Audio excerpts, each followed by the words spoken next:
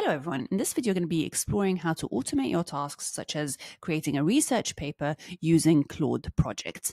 And I'm going to be guiding you through everything you need to know about Claude Projects, such as how to start a project, use the custom instructions, and automate your tasks. And we know that creating research papers involves a number of steps, and by setting up a project in Claude, you can automate everything from outlining to drafting sections and organizing your evidence, helping you to produce a great paper. So let's get started. So in order to get started, we're going to head over to where it says projects, and then we're going to click on create project. And then it asks us what are we working on. So I'm just going to call it research paper drafter. And then it's asking us, what are you trying to achieve? So I'm just going to give a small description here, and I'm going to say draft and outline a research paper, and I'm going to start my project, create project. Okay, now once we're into create project, this is the interface that we're going to see. Now I've got my title of the task that I want to automate, which is research paper drafter, and I'm going to be able to add contents here. And this is the key area that we're going to be focusing on. And this is what will allow us to input that specialized material and project knowledge for automating our research project. So you'll see here that it says add your custom instructions, which we're going to be adding soon, and you have the option to add your content. This is, I would say, a bit similar to what we have with the GPTs in ChatGPT, and this allows you to create a context that is completely specialized for the project that you're working on. So before we actually start by inputting our custom instructions, what we need to do is think through the steps involved in our process. Now, our process is creating a research paper, and I could actually write them myself, but in order to simplify the process, I can just head over to ChatGPT here, and I'm going to put a simple prompt that says, what are the main steps involved in drafting an outline and writing a research paper? And you can see that ChatGPT comes back with the most important steps, such as choosing a research topic, conduct preliminary research, formulate a research question, create an outline, write the first draft, revise and edit, and so on. Now, what we need to do is we need to turn these steps into the custom instructions for Claude. So I'm going to just add a second prompt here that says, write these steps as custom instructions that I can input into Claude Projects so that it can help me automate the process. And I'm just going to enter that. Okay, and you can see it's come back with the custom instructions. It's got the objective at the top. Step 1 is the topic selection. Task is to identify the research domain and select a specific topic. So it tells you what the AI action is going to be and the prompt that it's going to be giving the user. So here are some suggested topics. Would you like to use one of these or provide your own, and so on? And then the next step, preliminary research, and so on. What I'm going to do now is take these custom instructions that I've just generated. I'm going to copy them all, and then I'm going to go back to Claude to click on set custom instructions. I'll find that the box opens in front of me, and I'm going to paste in all these instructions for Claude, and I'm going to save these instructions. Now that I've done that, Claude knows exactly what I want to be doing to automate my task. And then the next thing I need to do is add some content. What you can do here is add some relevant research papers that you want Claude to draw from. So what I'm going to do here is I'm just going to upload some documents from my device. And you can see now that I've added a few research papers that are relevant to my topic.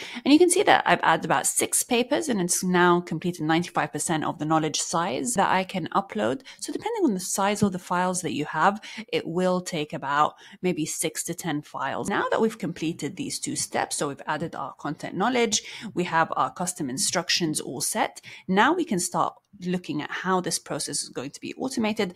So I'm going to just write here, let's start the research project, and I'm going to enter that.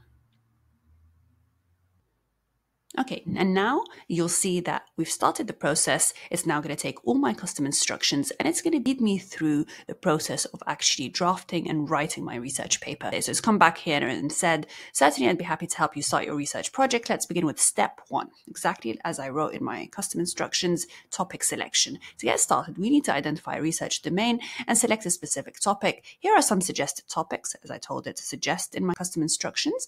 So I can either choose from these topics that is suggested, and then it asks me, would you like to use one of these or to provide your own? So I'm just going to say, use this topic, AI in healthcare.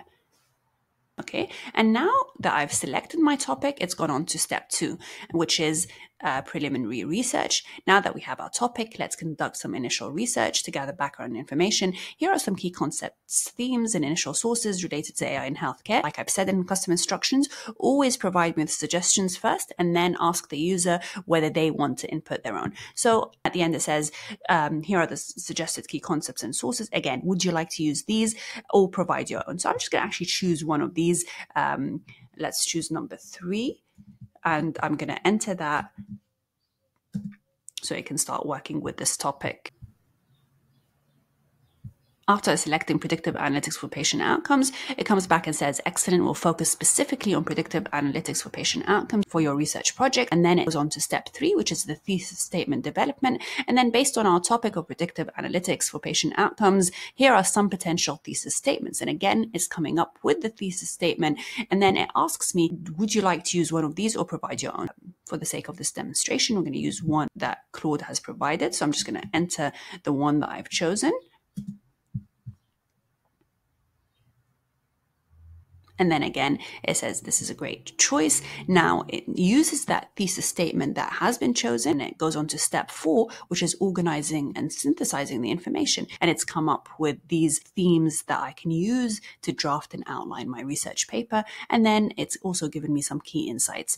And then it says, would you like to adjust these or provide additional themes? So I'm just going to say, let's use these themes.